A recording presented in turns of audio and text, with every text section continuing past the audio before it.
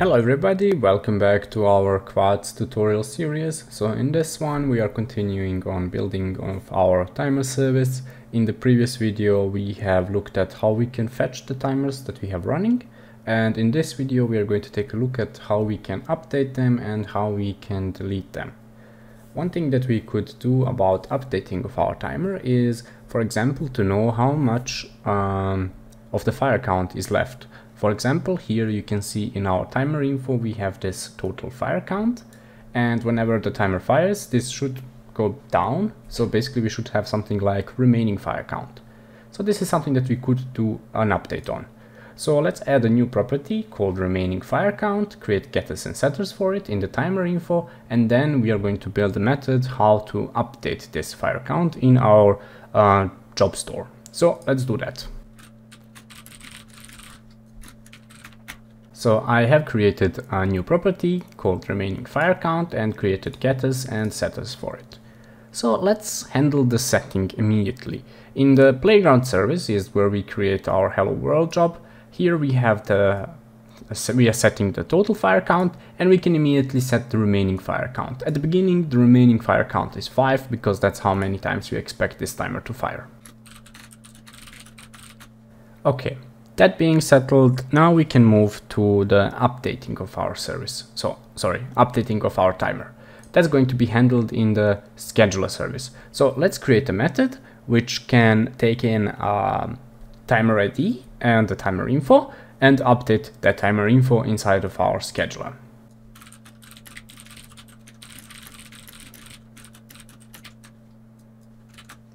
Okay. So now we have our void method called update timer, which takes in the timer ID and the timer info.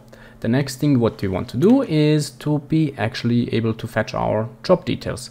So it's exactly the same as what we have here. So there is completely no difference. So we can just copy paste this part, and basically we can copy paste everything, and then we'll just get rid of all things that we don't need. Okay. So the parts that we needed was to fetch the job detail and do the check on the job detail if it's null or not. This is also something that we could extract to a neutral method, but it's not really important to this tutorial, so I'll just keep it as it is.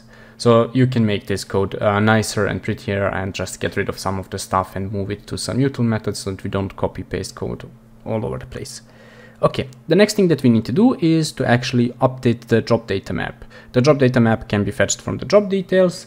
And with that being done, we already have the timer ID. We can just update it with the new info. So let's do that. And that's it. We have the job detail, we are fetching the job data map, and we are just overwriting whatever is inside of this job data map under this timer ID. But as you can see, our method is not called from anywhere. So this is the next thing that we want to do.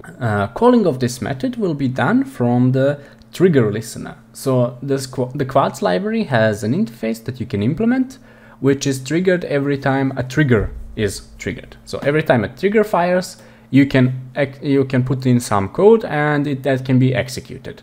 So we need to create a new component. So let's call it something like simple trigger listener or whatever, which will implement this interface from Quartz, and then we are going to register it somewhere, and then we are going to be calling this method. So let's create a new class first. So here we have our simple trigger listener, and this is going to implement the interface from Quartz. As you can see, this interface has some methods that we have to implement. One is the getting of the name, so we can add some name to our trigger listener, and we also have this trigger fired method. So this is the one that's important for us. And there are also some other ones, but we are not going to be touching them in this tutorial, so we can just leave them as they are. So let's handle the name. Let's just return the class name of our trigger listener. Okay, that being handled, now we need to take care of some stuff. First thing that we need to do is we need our scheduler service here. So the scheduler service is needed so that we can call the method from the trigger fired method here. So we are going to be calling the method that we just created, so the update timer. This is not a Spring component, so we don't have to auto-wire or anything. I will show you later on how we can provide the scheduler service inside of this. So let's just add it to the constructor for now. So we have our scheduler service injected inside of this trigger listener, and now we are going to be using it inside of the trigger fired method. The thing that we need is from the trigger fired, we need to call the update timer, which is inside of the scheduler service, and there we need the timer ID and we need the timer info. So let's see how we can get that. So the fetching of the timer ID is quite simple. It's inside of the trigger get key get name. So the name of the trigger is our timer ID. And from the context, as we did it before, we can get the job details, and from the job details we can get the timer info. We can actually copy paste that from our hello world job. So if we jump to it, you can see that we have job execution context here, and it's exactly the same thing. So we just can copy paste this and go back to the method.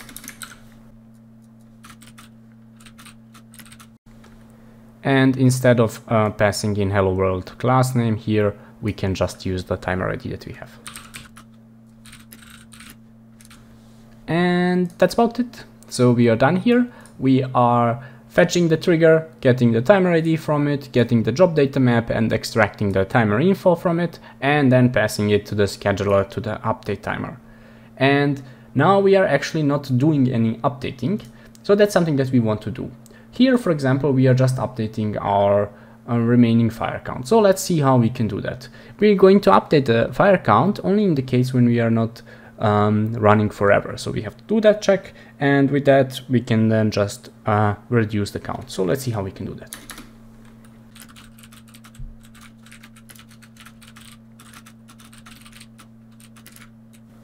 And it's quite simple. We are fetching the remaining fire count and we are just decreasing it by 1.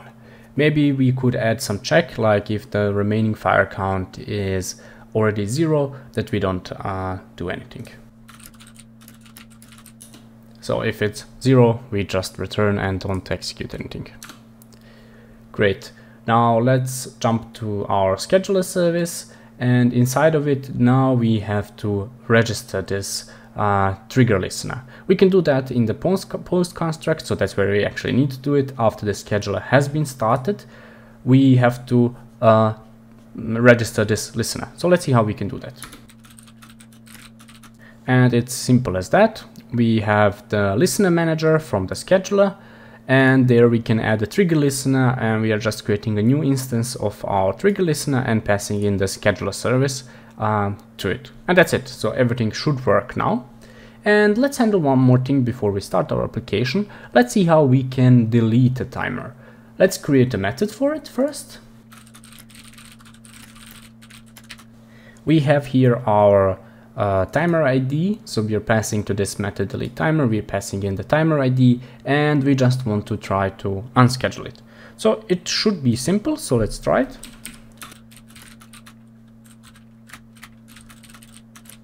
And that's about it. So we are just calling the delete job with the job key, which is our timer ID, and we are just logging any exceptions that might happen. So let's just implement some methods in our playground service and the playground controller that we can call this delete timer.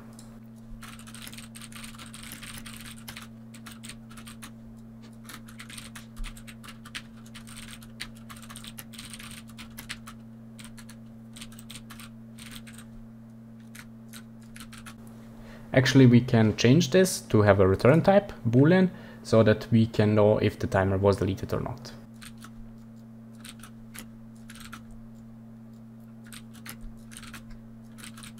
And yeah, so this is about it. We have our delete timer inside of the scheduler service, and that's being called from the playground service, and the playground service one is being called from the controller.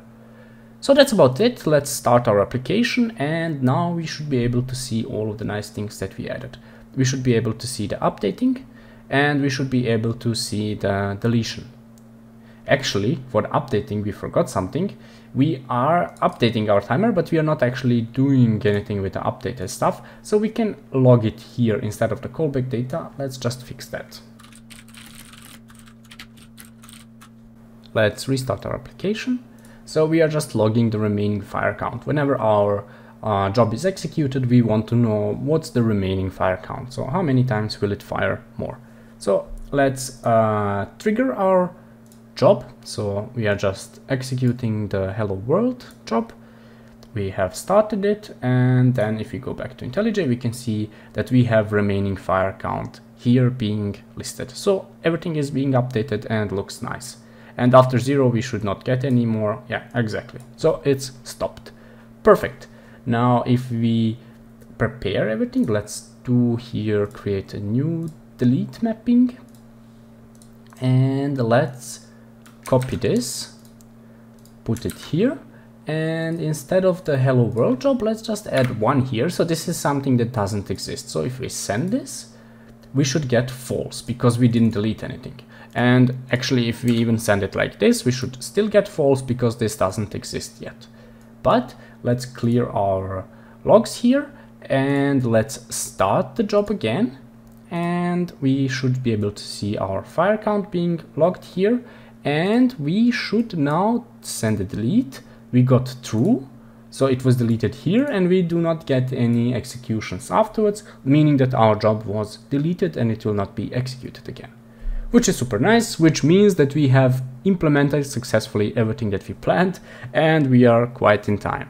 Perfect. So that would be everything for this video. In the next one, we are going to take a look at the different job stores. So the job store that we are using here, maybe you noticed that, let me just restart the application and I can show you, is called RAM job store. It just means that everything that we are doing with this timer application is being done in memory. So nothing is stored. And the Quartz offers a possibility to have a job store in the database. So to use the JDBC job store, which allows you to store your timers in the database. So you can persist them, meaning that if your application restarts, so it stops, the timers are not lost, they are in the database. Once it starts again, so your application, you can continue with those timers, which is super nice, but that we are going to be handling in the next video. So for this one, please do like the video if you liked it. If not, just write me a comment, say what I'm doing wrong, and I will try to fix it. And please do subscribe to my channel if you like this content, and I will try to provide more exciting videos about different programming topics. So I will see you in the next one.